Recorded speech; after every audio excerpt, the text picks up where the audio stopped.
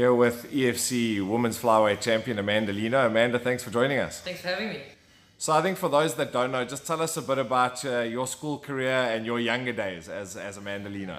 Look, I've been telling the story of me going through a bad patch in my life, and I obviously got myself into a little bit of trouble getting into fights, and that what led me to obviously get into MMA.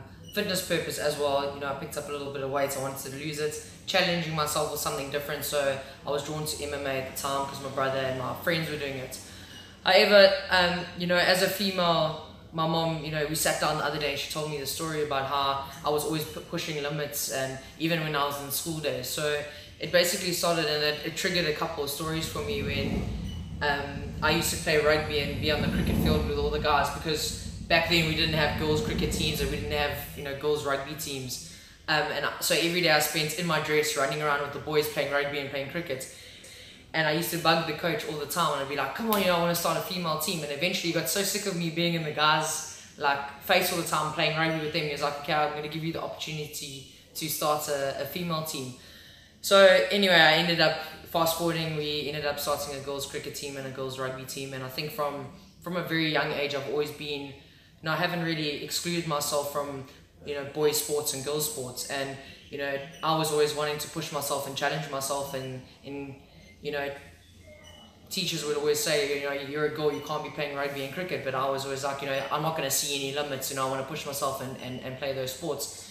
And I think that kind of transcended into my MMA days, when they were like, MMA is for males and it's a male dominated sport, and I was like, but it doesn't have to be. To me, it's not. So I think from a young age, I've always pushed the limits, and it obviously transcended into my later stages in life, which now led to MMA, being the first female champion. I've always wanted to push the boundaries, and it's, I've carried that through my whole life. And being the first female champion, it obviously was something that I always wanted to do, and I didn't see any limits, and no one could ever tell me you can't do something. And I'm here to prove that I can do just as much as the boys can do, and the men, I suppose, now.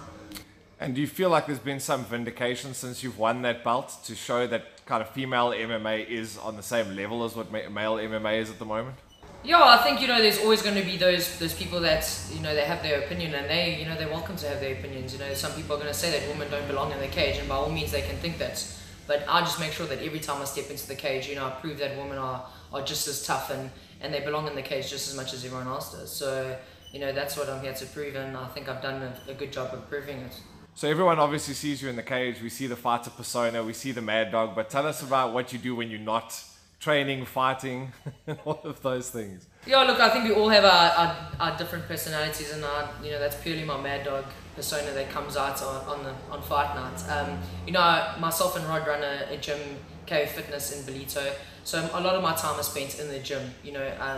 MMA is not a hobby, it's my lifestyle. So I spend a lot of time training with Rodney and training up upcoming fighters, hoping to get another female fighter in the gym, and just enjoying my lifestyle overall as an MMA fighter and a personal trainer on a day-to-day basis. And give us your best moments so far in your MMA journey. I've had a lot of best moments, and for me, I can tell you best moments in the cage and then outside of the cage, because as much as it's awesome reaching your goals, the journey up to it is the most enjoyable part. And I think it took me a long time to realize, that you have to enjoy every moment. And the team that I have behind me, my coaches Dallas and Rodney are phenomenal. And, the boys that are behind me, some of them take off work to go through camp with me. So the journey itself is the most memorable part. And I think even though it's the toughest part of your camp, it's the most meaningful for me, because to know that those people are around you to help you reach a goal. We often say that MMA is also a team sport. Even though I get into the cage on my own, it is a team sport, and we all put in hard hours towards it. But definitely the armbar moment, winning by armbar, didn't expect it. I was definitely, I more so going with ground and pound, but when that arm came and that opportunity was there, yeah, there's no words to explain. So that's definitely, it has to be one of my biggest and proudest moments, by ending by submission. And then everyone knows your EFC journey, everyone knows what you've done there and seen you win the belt, but not many people know that you actually competed at the Amateur World Champs as well. Tell us what that experience was like.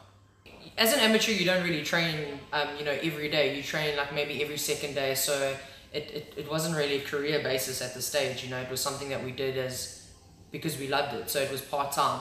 And then you get taken out of your country with no team behind you. You know, on your own. In a country where the sport is developed. I mean, in South Africa at the time, yes, it's grown hugely now. But at that time when I went over, it was tiny.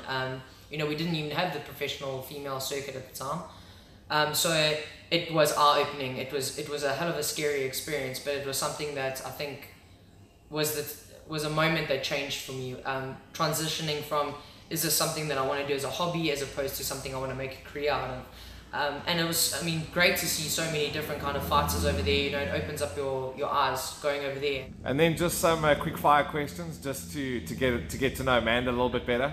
So I'm going to fire about 5 or 6, just answer the first thing that comes to mind. Okay. Favorite restaurant? Mama G's. Favorite meal? Oh, spaghetti bolognese. I'm not allowed to eat it often, but it is my favorite. Favorite car? Oh man, I love Bucky. So the old Corsa Bucky is actually one of my favorites, yeah. Favorite song? Favorite song? Oh, it's my walkout song, Eminem, Survival. Yeah.